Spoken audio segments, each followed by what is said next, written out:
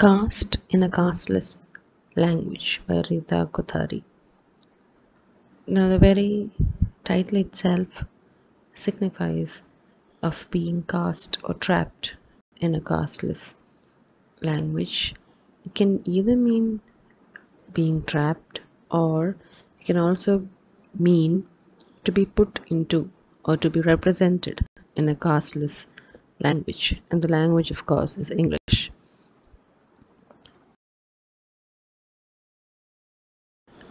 Rita Kothari, a well-known English language author, translator, and professor from Gujarat. She has written several books. The main themes she writes on are about partition and its effect, and she also tries to attempt to preserve her memories and her identity as a member of the Sindhi people. Some of her notable works: Translating India, published in 2003, Memories and Movements, 2016, and Raja Dheeraj as King of Kings, 2019.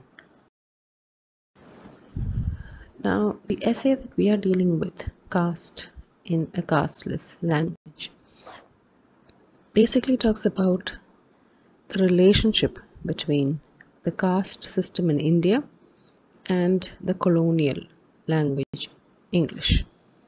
The entire essay, as you see here on the slide, is divided into 10 parts.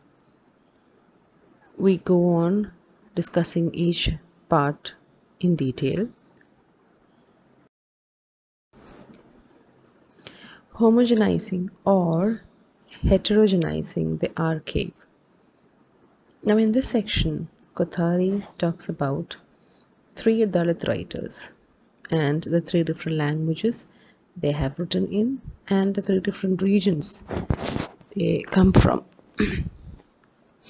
In spite of the differences in their language, in their region, and in their identity, they all have the same story of dejection and exclusion. So that is common among all these 3 Dalit writers. You have Sharan Kumar Limbale, Bhama, and also Om Prakash Valmiki. Now, Limbale hails from, is a Marathi. His Marathi is not as same as the Marathi spoken by the upper caste Marathis. He's a hybrid. He's a son of an upper caste father and a lower caste mother, and thus he experiences a different dimension of sexual and gender politics. He's not a complete Dalit, but he's a half Dalit. Right now he is a regional director of an university in Mumbai, and he writes in Marathi. Bhama, of course, is another writer that Kothari talks about in this section. Bhama too faces the same challenges like Limbali. Bhama completely gets misplaced from Hinduism to she changes to Christianity, and she also critiques the Christian missions, because in that too she finds dejection. She does not find equality. She writes in Tamil and she's a teacher at present. Om Prakash Valmiki, the third Dalit writer, asserts his distance and exclusion from Hinduism, and he adopts his last name Valmiki. Again, a Dalit writer who has faced many dejections because of his Dalit identity. At present, he is an ordnance officer in Dehradun. Now, each of these writers and their autobiographies, respectively, Limbale's Akarmashi, Bhama's Karga, and Valmiki's Chudan, They all are individual narratives of struggle and articulation of that struggle. Their autobiographies and their experiences actually challenge the idea of India and its unfinished modernity. How modern has India become when we have a group of people even today facing innumerable challenges because of their identity. So this new archive of Dalit writing in English or translations into English forms the basis of this essay. Now the archive has a forced homogeneity imposed by the term Dalit here. It embraces a homogeneity which is assumed. If you are a Dalit, these are the experiences that you go through. All Dalits have the same experience. That is a homogeneity that the society imposes on the so-called Dalit experience. Now, Kothari points out that Dalit identities face different experiences. They go through different challenges with respect to their or respective of their region, respective of their language. The homogeneity is also considered by the fact that the translated texts are in an international language. Now, in that way, yes, all these texts, Limbale, Bama, and Valmiki's texts are translated into English. In that way, there is a common feature among these Dalit writings. Other than that, they all have their own story to say. Now, Kothari, in the second section, Issues and Arguments, talks about how the relationship between caste and English language are two different phenomena which very well comes together when you go through the Dalit writings and their translations into English.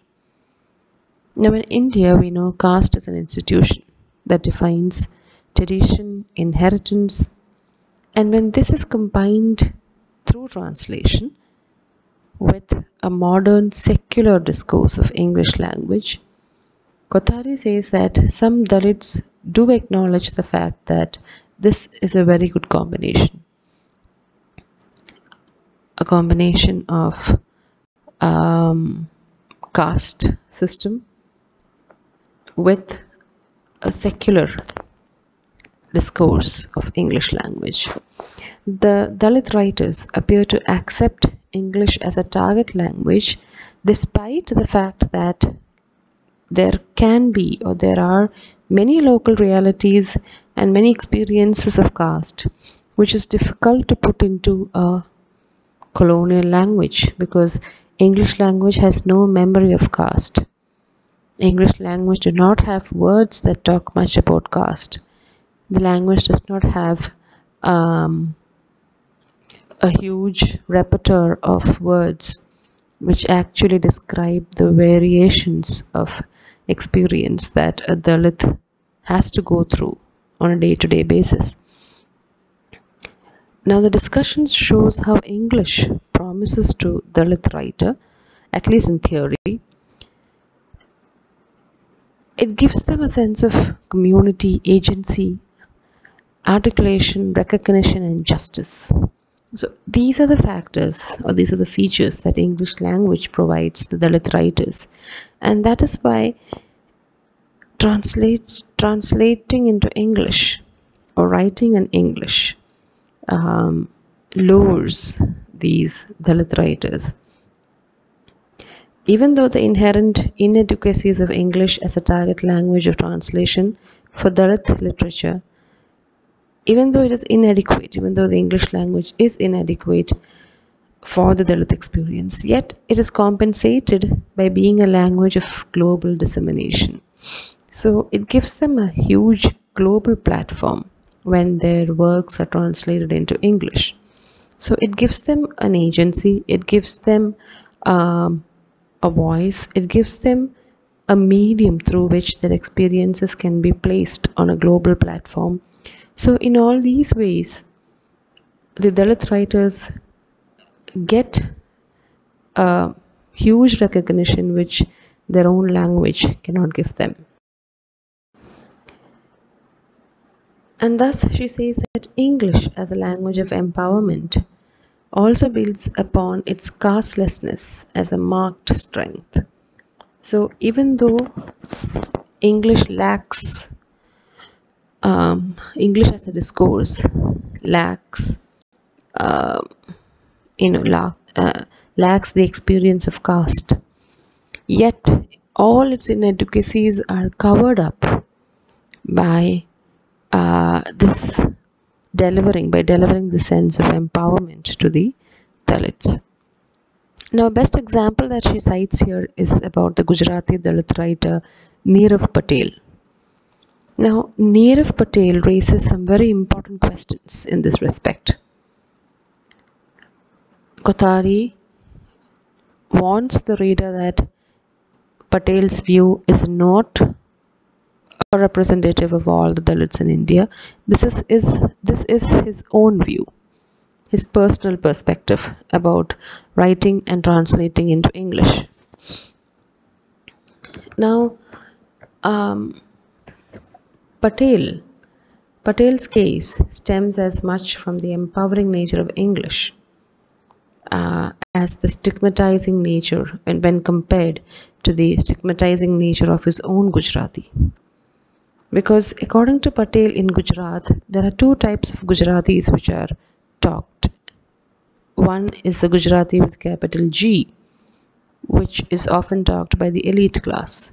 And the other Gujarati is referred to with a small g, and that is often used by the lower class or by the Dalits.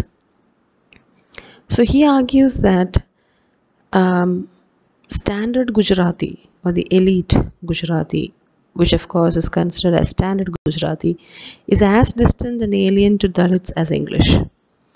So their own language, Gujarati, spoken by the elite, is as distant as the colonial language English. So he says, when you have two languages which are very distant from you, you would rather choose or embrace the language which gives you power, which gives you a global voice, which puts your story on a global platform. So he says, in this way, he would rather embrace English and replace his mother tongue, and thus he makes a new concept called foster tongue. Foster is, adopted tongue. So he says, for a Dalit in Gujarat, writing in standard Gujarati has no use to them. Rather, it would be much better if they could write in English, because that could give them a global standing. So, by being foreign, English does not normalize and legitimize caste. And by being an ex-colonial language with global reach, it becomes empowering. So, its foreignness actually helps the Dalits to express their voice, their experiences on a global platform. Now, Dalit literature in India, if you see, has emerged in tandem with the caste protest in various states.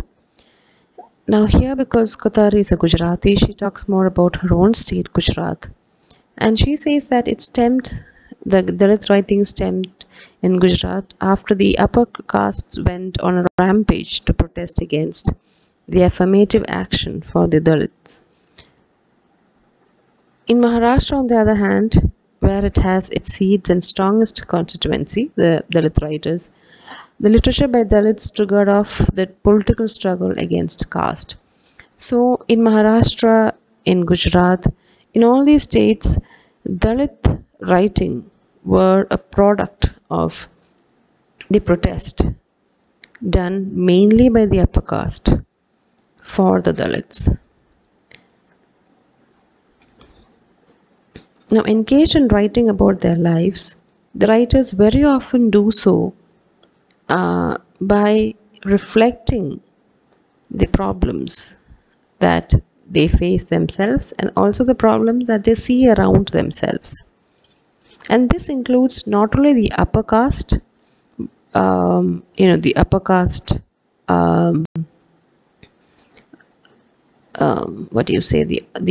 the upper caste torture, but also the humiliation of the entire community they belong to. So they have this huge discomfort in themselves when they think about their own community. It is so much engraved in them, the caste hegemony, that they feel quite ashamed of their own community. It is in this scenario that the Dalit writers slowly starts to protest. In most states, the upper caste also goes with them for protesting with the Dalits. And the Dalit writers are involved, or they get involved in the grassroots movements. And thus, many of the Dalit writers, they get into the task of writing autobiographies. Why autobiographies? Because it talks about their own real life challenges as a Dalit. The candid nature of the autobiographies that have come into English clearly show that the writing of such autobiographies must have been an act of courage. So these Dalit autobiographies were an act of courage, braveness, boldness, and of course it was also an act of representing what these people were going through. Now, for instance, the author Kishore Shantabai created a storm in Maharashtra by describing how his experience as the son of a tamasha dancer, of how he was sexually exploited, and how eventually he first wanted to write in Marathi and then he wrote his autobiography in English. He brought to the readers who considered tamasha or dancing merely as an innocent form of a vernacular dance in Maharashtra. None of them knew that, or most of them did not know that there was a sexual and a caste politics behind the tamasha dancers. So after the publication of Shantabai's autobiography, he also set up counseling centers for tamasha dancers to raise awareness about AIDS and sexual exploitation. So the autobiography proudly uses the mother's name as a middle name, the autobiographer, and he makes a political statement about the community to which his mother belonged. So the above very often positions Dalit literature as authentic and untold stories, particularly the true autobiographies, the true stories of lived human lives. When it is brought out into English, it gets a wide dissemination. So the writers of autobiographies, they take up the burden of representation, and they arguably appear as translators of their own. Now, by being translated in English, thereby they find an audience outside their local language community. And thus the Dalit writer becomes independent of the local politics. Now, in such a situation, Chandu Maharia writes, another Dalit writer writes that we are able to bypass local politics and create a more neutral place for ourselves. So this is what English translations or writing in English provides a Dalit writer with. Another writer from Gujarat, Sahil Parmar, mentions that two issues of corruption and caste need to be internationalized, and that is possible only through English language. Meena Kandasamy also talks about the technologies of English and cyber media, wherein she says that in her blog, she says that big media houses which own the major publications only rarely give opportunity to Dalit writers, and thus there's an absence of Dalit writers who write in English. The elitist writers want to write the feel-good stuff, India's shining myths, and that's the work that gets into print. So I wanted to tap the power and enormous outreach of the internet. So there are Dalits who have reached out into the cyberspace to bring out their story. And such people are called, according to Meena Kandasamy, as cyber savvy Dalits, who have the internet for campaigning against cases of atrocities and making boundaries between civil society and political society porous. And she also says that Dalits can explore what it means to be a Dalit and what it means not to be a Dalit through the cyberspace. That's again another option that the Dalit today in order to bring across their stories. Now, Kothari also acknowledges the contributions done by Ambedkar. She feels that B.R. Ambedkar was a towering figure who not only imposed a pan-Indian unity upon Dalits, but he also has specific contributions to make to three important aspects: telling stories, Dalit stories, the English language, and translation. Now, Ambedkar carved a tradition of self-expression, laying emphasis upon the content of suffering rather than on the language chosen for the purpose of self-expression. So, he was one of the leaders who openly advocated Dalits to write in English so that the stories are read by all. Now, this Kothari talks about was the solid foundation of Dalit life stories. So it was Ambedkar as a leader who first promoted the Dalits to write itself, to write out their life stories, and second, it was again he who encouraged them to write their life stories and get it translated into English. Now, Ambedkar was not merely talking about translation. He used English translation to form his own understanding of caste system. And in his well-known essay, Who Were the Shudras, Ambedkar addresses those critics who had accused him of ignorance in Sanskrit and declared his unsuitability to interpret scriptures. So he too himself wrote in English, or he interpreted Sanskrit scriptures into. He admits the role of English as a medium through which he could access Sanskrit text and declares that the want of knowledge of Sanskrit need not therefore be a bar to my handling such a theme such as the present. So this was his perspective of using English to understand the elite texts. Thus, through theory and practice, Ambedkar supported the articulation of Dalit struggle and its expression or translation into English. Ambedkar also initiated a move to include Dalits within the educational system and created a tradition of affirmative action that continues even today, wherein even though there were valid objections from the upper class and privileged classes, Ambedkar tried his level best to bring Dalits into the educational system.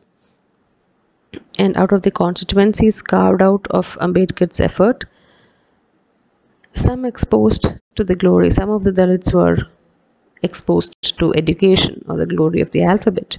And thus they wrote their own autobiographies or life stories and got it printed or translated into English. Now, that is Ambedkar's role in the Dalit expression in English. Now, caste in an alien language or in English language is very interesting according to Kothari. The history of relationship between English and India reveals several stages of ambivalence, because obviously we all know that English was a colonial instrument, a colonial language. It was an alien language. However, others argue that English might have lost that taint of colonial legacy these days. Like Dalit writers like Nirav Patel acknowledge the fact that English as a foster tongue has given them an cutting edge when compared to their own mother tongue. Some argue that English has lost its upper hand and become democratic and accessible. And in the process of becoming more available, its vocabulary, syntax, accent, all this has shifted. And English language has become more inclusive. As Dalit texts are increasingly translated into English, they bring to English a working class register, a shock of idiom and sentiment. The Dalit texts bring into English a feel of emotion, a feel of inner sentiments of the Dalit writer. And it is at this moment, or it is at this scenario that Nirav Patel, as he says, writers like him, they say goodbye to their mother tongue, and they happily embrace the foster tongue, that is English.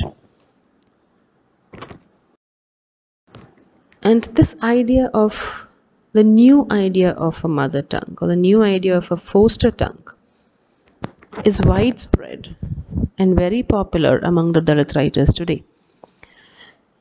Now, Patel gives two reasons for this. One, because standard Indian languages are carved out of reality or the convenience of hegemonic sections or the elite sections, and they do not reflect the disempowered sections. So the standard Indian languages, they only reflect the elite Indian life.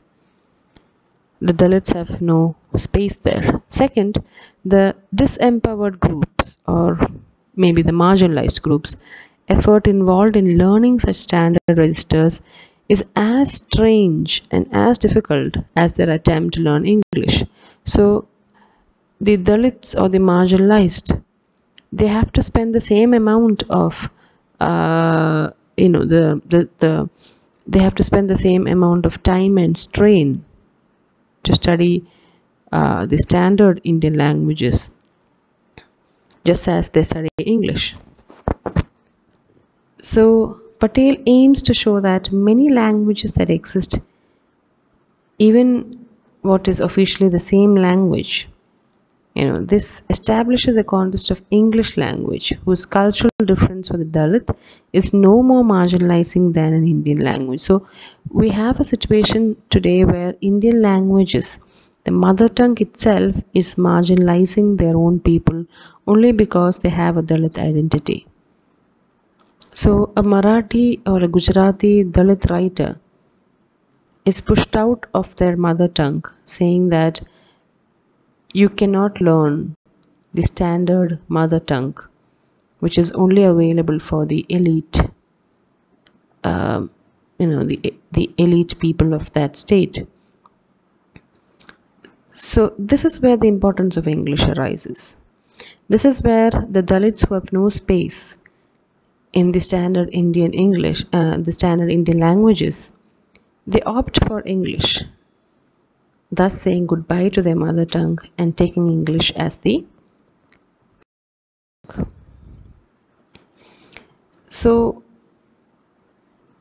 Patel also talks about his memories of standard Gujarati, wherein there were certain sounds that he could not even pronounce properly because such sounds were not used by his community.